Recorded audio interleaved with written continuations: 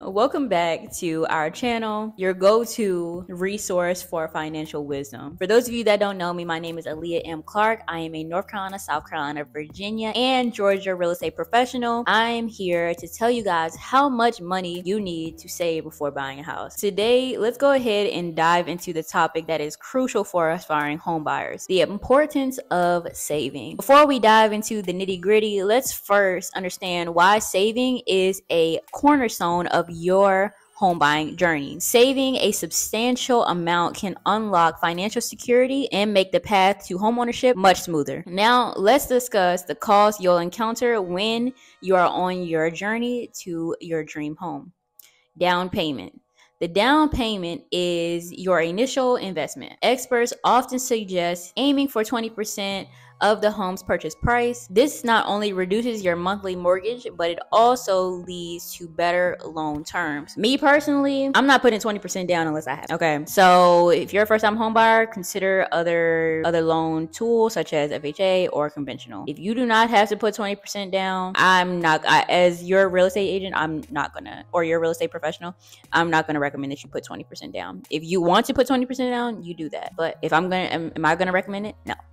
So next we have closing costs. Closing costs encompasses various fees, including legal expenses, appraisal fees, title insurance, and more. These typically range from 2 to 5% of the home's price. Then you have your monthly mortgage payment. Your monthly mortgage payments depend on factors like interest rate, loan terms, and the principal amount borrowed. Understanding these variables can help you estimate your monthly expenses.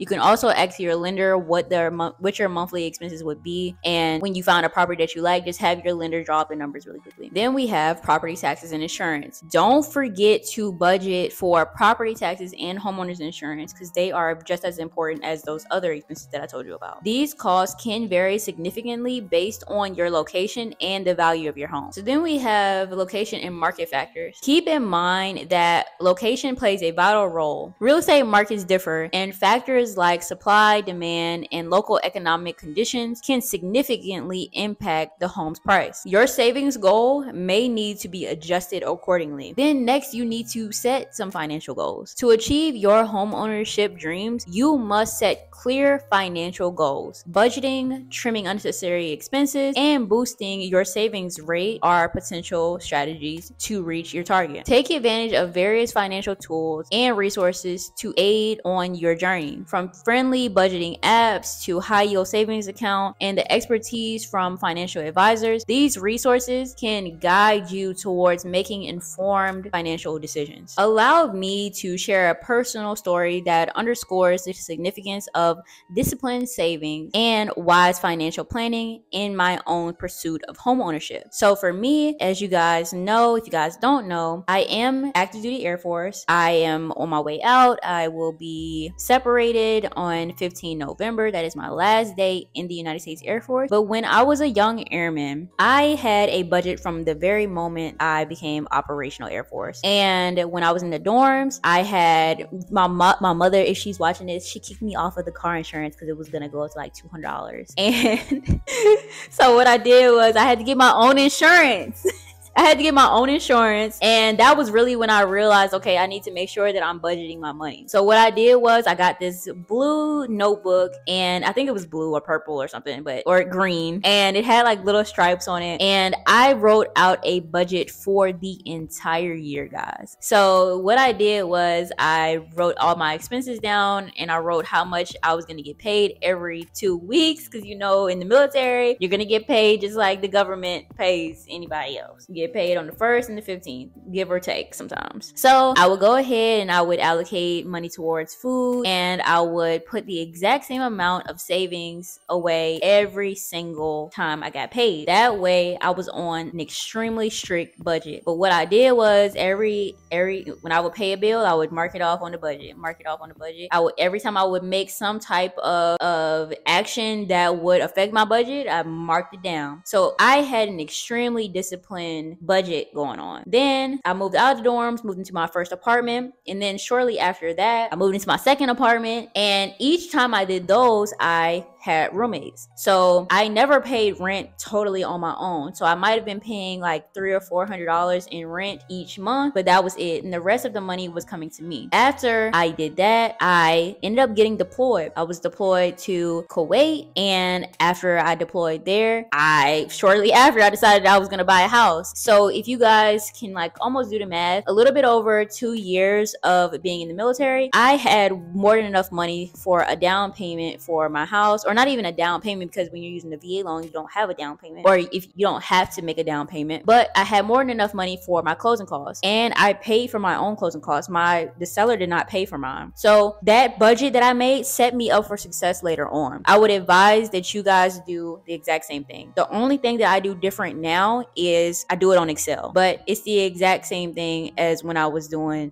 that little green notebook or purple notebook or whatever color notebook that was. We all need to just figure out what color was this notebook. If I could find it, I would definitely show you guys what it looks like so that, you know, we can have a good frame of reference. But let's go ahead and hop into some advanced strategies.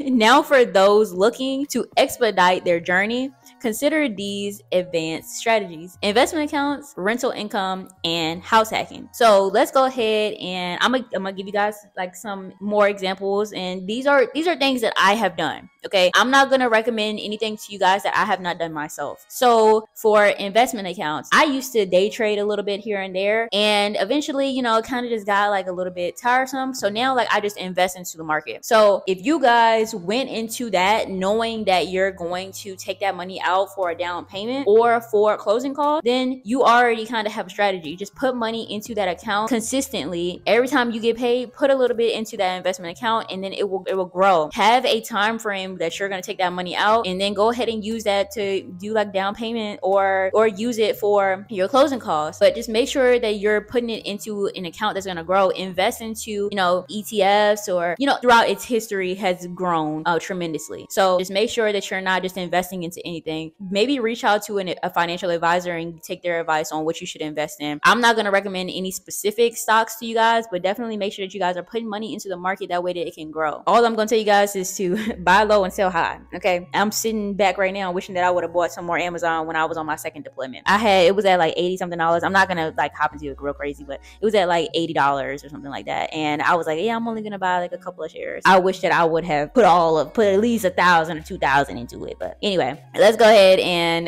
the next strategy is rental income. So this might be like a little bit like, I mean, if you're on here, more than likely you are a first-time homebuyer. So for rental income, I would just say, if you guys are looking at owner-occupied loans, just know that you can use those loans for duplexes, triplexes, and quads. Okay, you can use those. You can use owner-occupied loans for residential properties. Okay, they're considered multifamily, but they are still considered owner occupied because you're living in one of them. So you can get that 3.5% down payment and get you a duplex, take that rental income, and now that has helped you qualify for that loan. So just keep those things in mind. I know that some people are like, well, I don't really want to share a wall. I don't really want to share a house. I just want my own house. Look, this is about doing business. You know what I mean? If you are looking to get into the real estate market, I would do anything I could in order to make it make sense for me. And I'm kicking myself right now because I didn't buy the duplex. It's crazy because the seller that sold me my single family home that is in Sumter, South Carolina, she also was selling a duplex, and my mother looked at that duplex for me while I was in Kuwait, and I did not pull the trigger on it. I literally went with a single family home, and right now I am kicking myself because I could have been the owner of a duplex. I mean, you know, I'm still proud of the accomplishment of owning a home in general and being able to rent that out, but if you guys want some like additional advanced strategies to like fast track your way into homeownership, then consider some rental income and like ask your lender if that can help you qualify for your loan. Then we also have house hacking. So remember, I was telling you guys as a young airman, what I did was I house hacked. I got roommates. Now, some of you might not consider it house hacking. You might just say like, okay, I'm just saving money by, you know, having, you know, other people live with me. But I did that throughout my this is my first time living on my own since I moved to Charlotte Charlotte, North Carolina. Throughout my entire 5 years in the military, I never lived on my own. Never. I saved literally every single little cent that I could, okay?